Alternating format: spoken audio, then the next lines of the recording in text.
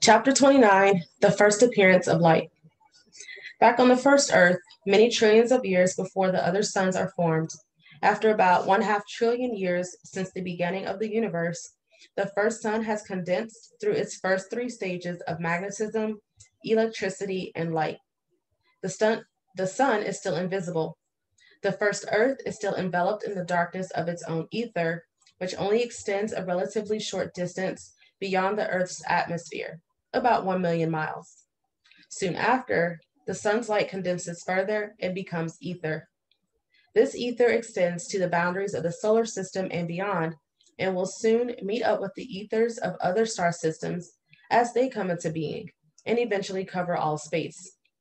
The appearance of the ether for the first time allows the movement of light across space. Light depends on the ether to travel and be seen, just like sound depends on air to travel and be heard. Modern scientists are oftentimes puzzled by the sudden appearance of a star in a region where their telescopes revealed no star before. Usually they explain this by saying they did not have a strong enough telescope, or due to the careless observation, or some such explanation.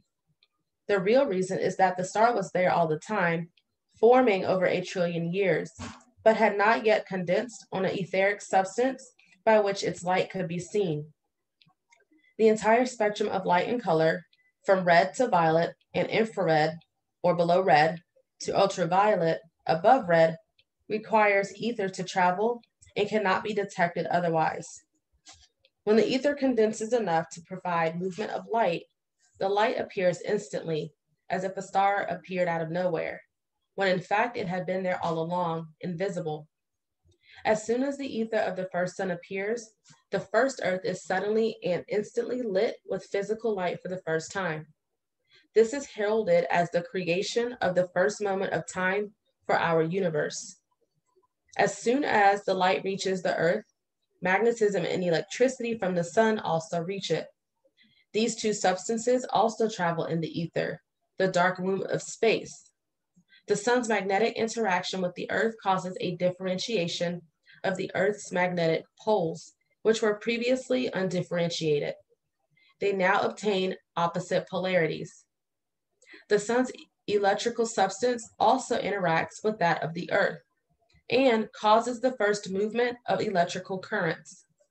This electrical movement is the first signal for the development of growth and movement on Earth, and initiates the development of new evolutionary type plants and animals from the perfect totems. The electrical and magnetic movements also cause the first circulation of currents, both of air and water. The waters of Earth are separated for the first time, allowing clouds to form, and rain and rivers to flow, which had been perfectly still before then. The electrical movement, due to the appearance of the sun, also causes many other kinds of movements, growth, and separations on Earth, but perhaps the most significant is the first movement of the Earth about its own axis. As the electrical and magnetic interaction between the Earth and the sun increases, it increases the currents that circulate between the Earth's north and south magnetic poles.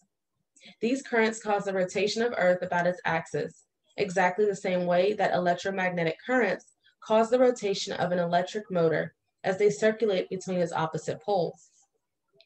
As the Earth rotates around its axis, day and night begin to alternate for the first time.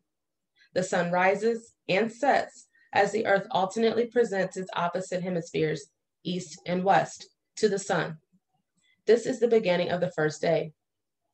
At the same time, light falls upon the surface of the Earth. Light is the first substance that provides friction. Magnetism and electricity are frictionless substances.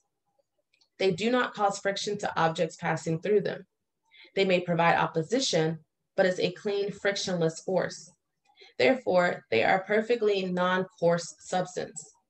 Light is the first coarse substance, but its coarseness is so fine that it cannot be detected by instruments. It can only be known by its effects. As the light falls on the Earth for the first time, and as the Earth begins to rotate about its axis, creating the first hour of daytime, the coarseness of the sunlight provides enough friction on the rotating surface of the Earth for the earth to actually roll on this friction in the same way a wheel rolls on a road. For the sake of description, the sun's rays falling on the earth can be thought of as a coarse substance as it covers the entire side of the earth exposed to it. Because the earth is spinning on its axis, the friction between the light and the surface of the earth provides traction. The traction is so minute that it takes thousands of years for its effects to show. The earth's surface grabs on this traction the same way a spinning wheel grabs the traction on the road and moves forward. In the same way, the earth rides on sunlight due to the friction it provides. This causes the earth to move forward ever so slightly. The sun's magnetic attraction pulls the earth toward itself while the sunlight gently pushes it away. The two opposing forces cause a state of balance. The earth slowly accelerates through space ever so gently. The acceleration is so gentle that it takes millions of years for the earth to reach the equilibrium speed of 66,666 miles per hour. That is the speed at which Earth-like planets move through space as they orbit the sun, and is the same speed for our Earth as well. The first movement of the Earth through space is the beginning of the first year, which by far is the longest. Thus, the day and the year begin simultaneously. The day is due to the rotation of the Earth about its axis, caused by electrical and magnetic currents. The year is due to the Earth's movement through space around the sun, caused by the rotation of the Earth and the friction of sunlight, and thus time begins. The first Earth does not have seasons. It exists in an eternal spring, where there is neither the cold of winter nor the heat of summer. This is because its axis is perfectly vertical and is not tipped over like that of our Earth and other planets. It's the only Earth in the universe like that, because it's the only one formed before its sun. All other Earths and planets, including our Earth, are formed after their sun has been formed and come directly from their sun's substance. That is how our Earth was formed, from our sun's substance, 78 trillion years ago, so billions of years after our sun was formed. Soon after the first sun reaches the stage of its completion, other suns begin to form nearby, surrounding the first solar system. More suns form farther out as the trillions of years go by, until the entire set boundary of the universe is filled with stars. The planets accompanying the first Earth, as well as those of other stars, are formed in the following way. As soon as the sun's ether condenses into existence, God's mind starts the sun rotating on its axis. The rotation of the sun causes a movement of its magnetic field, which reaches the Earth and causes an electrical system to be set up between its opposite poles, as already described. As soon as the sun starts spinning about its axis, its etheric substance condenses further and forms gases. These gases are thrown off of the surface of the sun due to its spinning motion, or what is called centrifugal force.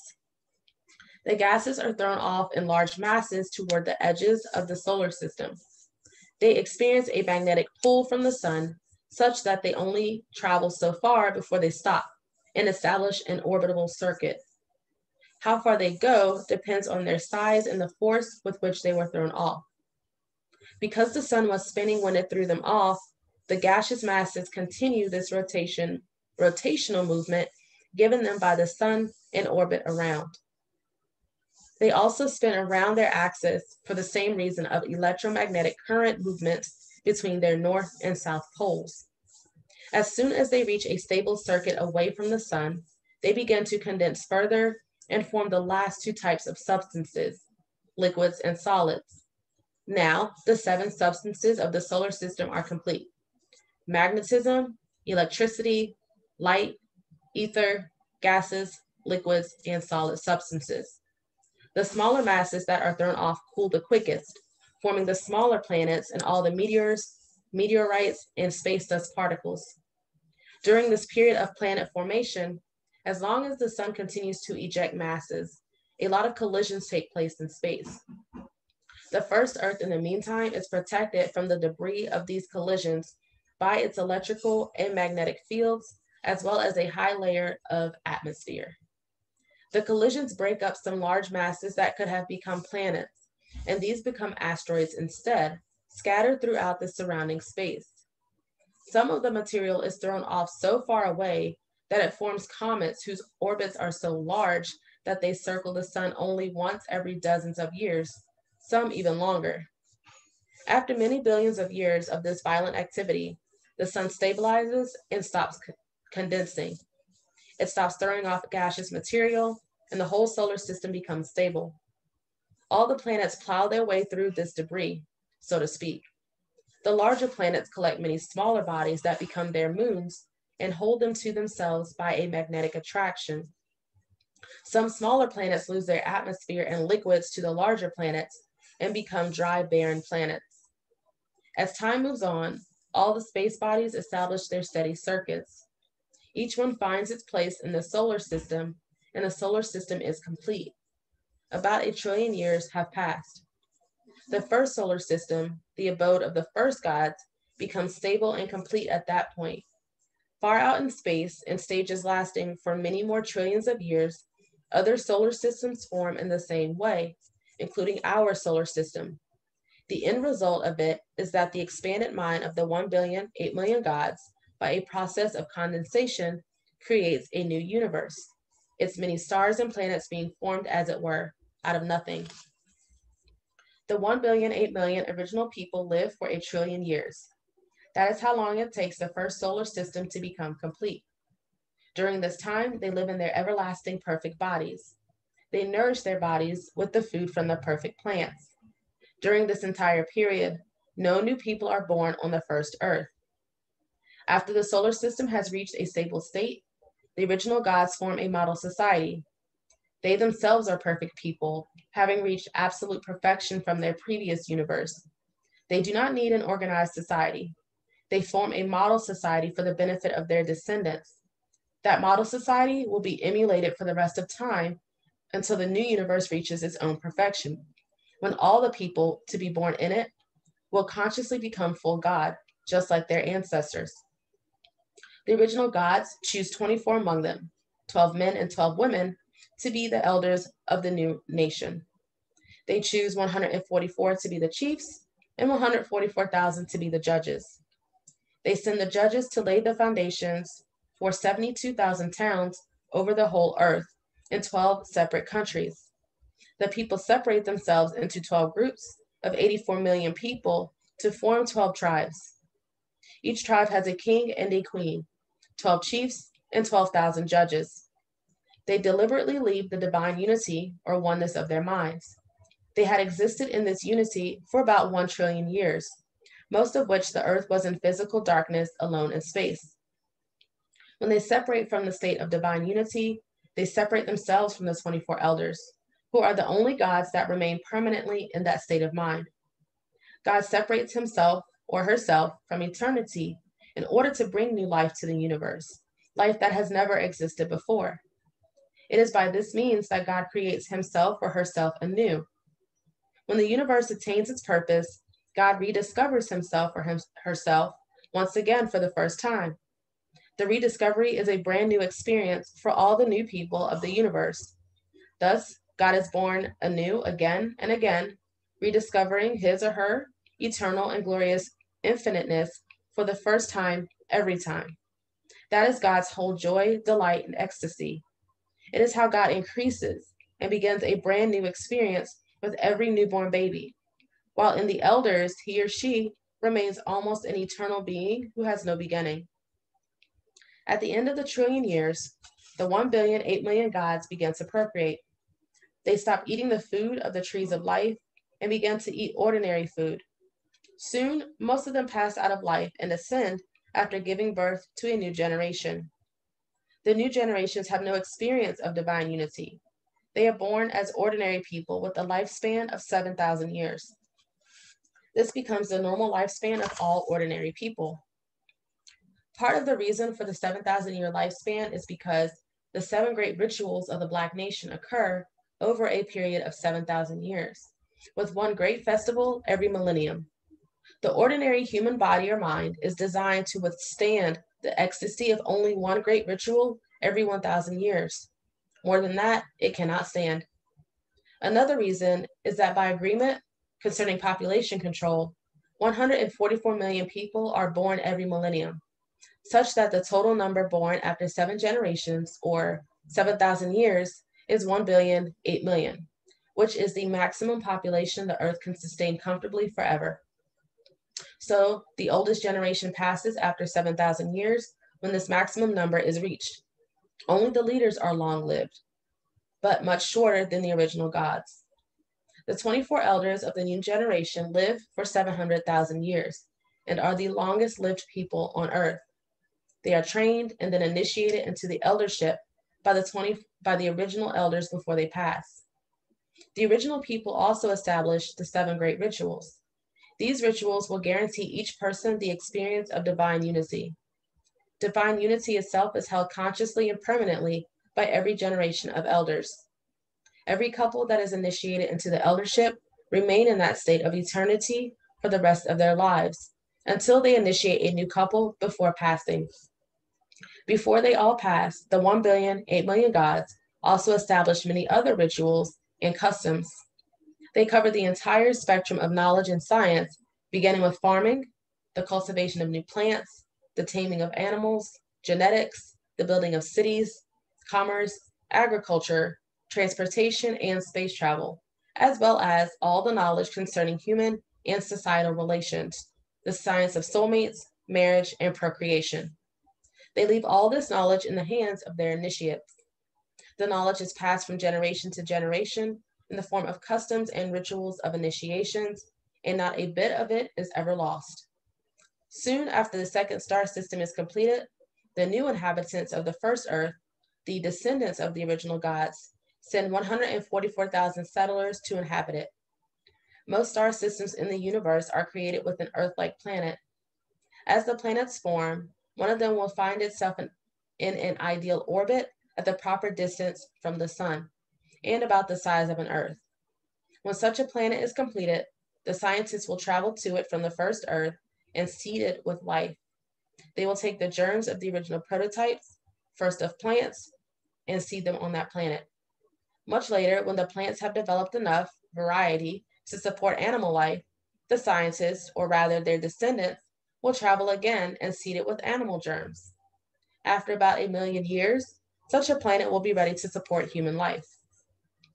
A new solar system is completed every 7,000 years, and the vast majority of them have an Earth-like planet. Thus, every 7,000 years, settlers are sent from the first Earth to inhabit a new Earth. 144,000 volunteers leave their people and travel there to start a new life. Countless trillions of planets have been inhabited this way since the beginning of our universe. That is how our own planet was inhabited 78 trillion years ago. 144,000 ancestors came here from another star system to live on our planet. After about 7,000 years, their population had increased to 1,008,000,000. Our Earth has been continuously inhabited since then. This settlement of the universe continues to this day and will continue until every star system designed for the support of life has been inhabited. After many countless trillions of years, the entire universe will be inhabited, and our universe will attain its purpose and come to an end. Your lessons very, very enlightening. May I know your view of the sun and creation? The sun is the generator of time. When a new universe is being created, right at the beginning, there is no time. There is no movement, no planets, no stars. Only the first Earth exists by itself. So all is still, and there is no way to measure time due to this absence of motion. As soon as the first sun is created by the minds of the creators, it slowly condenses and solidifies, but is without light. After it has condensed through the 4 stages of magnetism, electricity, ether, and light, then it shines light on the first Earth for the first time. This causes the first Earth to start orbiting around this new sun, and that's how time begins. Therefore, the sun is called the giver of life because by creating time, it measures and allocates the lifespan of every living thing on Earth.